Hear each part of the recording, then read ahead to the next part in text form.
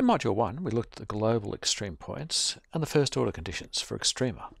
In this module, we'll examine local extreme points and the second order derivative test for local maxima and minima. Local maxima and minima are local peaks and valleys in the value of the function. We compare the value of the function at a point to other nearby values. In this diagram, while D1 and B are the global minimum and maximum respectively, in this diagram, D1 is the global minimum and B is the global maximum. On the other hand, C1, C2 and B are all local maxima, and A, D1 and D2 are local minima. Here we have a formal definition of a local extreme point. We see it's similar to the definition for a global extreme point, except the interval that we're interested in is a subinterval of the whole domain. Finding local extreme points is a very similar procedure to finding global extreme points. Again, the difference is the interval we choose, either the whole domain for global extrema or a smaller interval within the domain for local extrema. We have a first derivative test for local extreme points. If C is a critical point, that is, f prime x at C is equal to 0, then we look at how the first derivative changes around that point C. If the first derivative, f prime x, is greater than 0 below C and less than 0 above C, then C is a local maximum. If the first derivative is negative below C and positive above C, then C is a local minimum point. Of course, if the sign of the first derivative doesn't change over that subinterval, then we don't have an extreme point. Let's look at that diagrammatically. We can apply the first derivative test to the internal stationary points. First C1. Below C1, the slope is positive. Above C1, the slope is negative. And we see we have a local maximum. Looking at, say, D2, below D2, the slope is negative. Above D2, the slope is positive. We have a local minimum.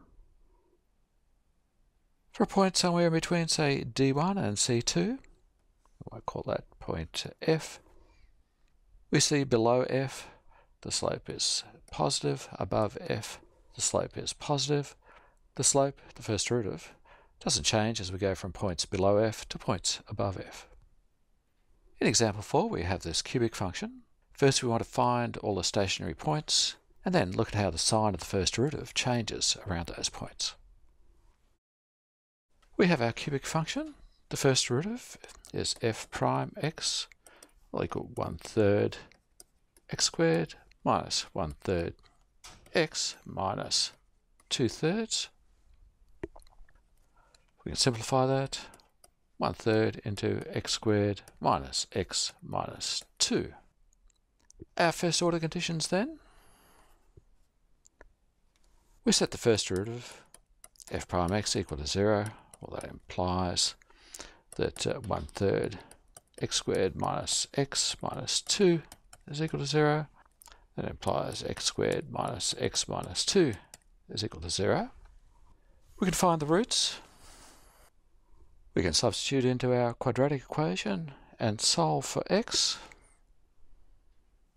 And so our stationary points are x1 equals minus 1, x2 is equal to 2. Let's use a sign diagram to see how the first derivative changes around those points. We found the roots of our quadratic, so we can factorise the first derivative. We have our number line for x. The coefficient of x squared, 1/3, is always positive, so we can disregard that. We look at our two factors for the first derivative. Combining these two factors, we get our sign diagram for the first derivative. So from minus infinity to minus 1, the first derivative is positive. It's upward sloping. From minus 1 to plus 2, f prime x is negative. And then from plus 2 to plus infinity, the first derivative is positive.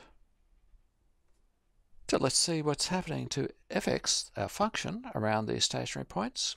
Around minus 1 to the left, f prime x is positive and then it becomes negative after minus 1.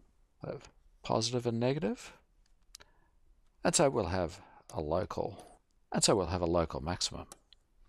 Around plus 2 or below plus 2, the slope is negative. Above plus 2, the slope is positive. So we'll have a local minimum. We see that the first derivative changes sign at the stationary points. Since the second derivative tells us how the first derivative changes, this leads us to think about a test involving the second derivative. Let's look at what happens to the second derivative here. At x equals minus 1, the first derivative is going from positive to negative. Therefore, the second derivative must be negative. At x equals 2, the first derivative is going from negative to positive. Therefore, the second derivative must be positive. The second derivative test is also known as the second order conditions. Given that we have a twice differentiable function and a stationary point at x equals c, then if the second derivative is negative, less than 0, that stationary point is the local maximum. If the second derivative is positive, greater than 0, then the stationary point is a local minimum. We'll deal with the case when the second derivative is 0 in the final module, Module 3. Before we put the second derivative test into practice, let's look at a historical example of why it's important. Consider the case of the B-2 bomber. Here we have a B-2 stealth bomber. These are mighty machines, and in $1977, they cost about $750 million each to produce. Note the unusual flying wing shape. Many factors affect the design of an aircraft. An important characteristic of aircraft, particularly military aircraft, is how far they can fly. There's a relationship between range and where the volume of the plane is distributed, either in the fuselage or in the wings. It's reported by Mansfield that the design of the B-2 bomber is flawed. The engineers who selected the flying wing configuration found stationary points in the range volume function. Here we have a schematic diagram of the range volume function. These engineers assumed the stationary point was a maximum. However, they didn't check the second order conditions. Mansfield claims that the flying wing design is actually a minimum for the range volume function. This is probably the type of mistake you gloss over on your CV. In our simplified version of the range volume function, we have two stationary points, a maximum range, the one they were looking for, and a minimum range. For the interval around the minimum, the function is convex, and the second derivative is positive. For the interval around the maximum, the function is concave, and the second derivative is negative. We can see this more clearly if we plot the graph of the first derivative. We have our function there. We have our first derivative then. At the minimum, the first derivative goes from negative to positive, and at the maximum point, the first derivative goes from positive to negative. Let's return to our cubic function example and look at the second order conditions. Here we have our cubic function. The first derivative was 1/3 times x squared minus x minus 2. And so the second derivative will be 1/3 times 2x minus 1. Next, we want to evaluate the second derivative at our stationary points, x equals minus 1 and x equals 2. At x equals minus 1, the second derivative will equal, well, we plug minus 1 into our function here, so that equals minus 1.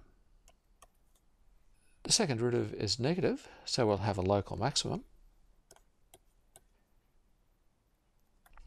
At x equals 2, the second derivative is equal to, well, 1/3, 2 times 2 minus 1 is equal to plus 1. The second derivative is positive, so we'll have a local minimum. We see those points on the graph to the left. X equals minus 1. We have a local maximum. To the left of x equals minus 1, the slope is positive. To the right, it's negative. So the second derivative must be negative. We have a local minimum at x equals 2. To the left, the slope of the function is negative. To the right, it's positive. We're going from negative to positive, so the second derivative must be positive. We have a local minimum. Now go to example 6, where we'll work through the process of finding and classifying global and local extreme points.